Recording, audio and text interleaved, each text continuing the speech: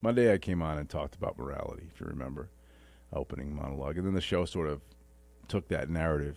We talked, don't lie, don't cheat, don't steal, kill, don't covet, that kind of stuff, right?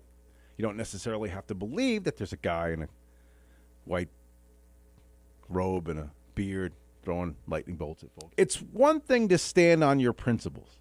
And I think that's the most marvelous thing that you can do, right? You believe in something with all of your heart, you stand on those principles. 100%. Absolutes. So if you absolutely believe 100% that God is waiting for you after you die, I think that's the most inspiring, powerful message you can throw out there. I make a point about being a good person. And there are folks out there who don't think that's good enough.